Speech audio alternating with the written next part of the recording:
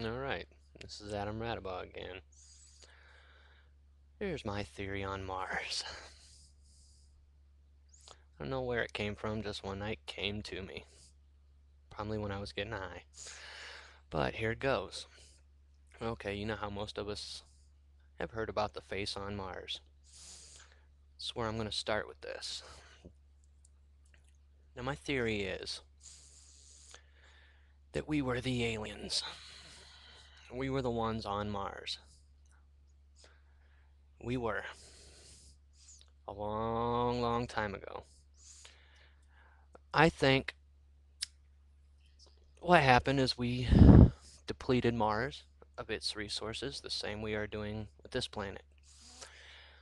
Now, when we realized we were doing this, we decided to find other planets, the same as we're doing now, that might sustain life, which happened to be Earth. So, we left that desolate planet, and when we did, we carved a face there on Mars to remind ourselves later that we had once been there.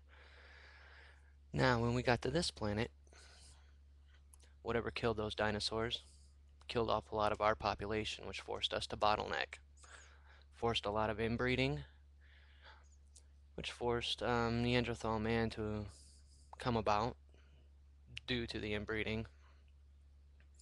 And we've just slowly evolved into a more dominant species as we once were on Mars.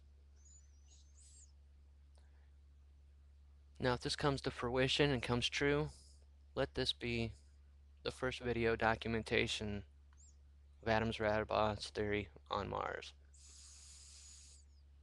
So there you have it.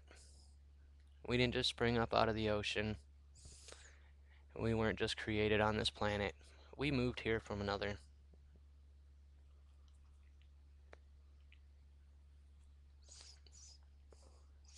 Screw you, college professors.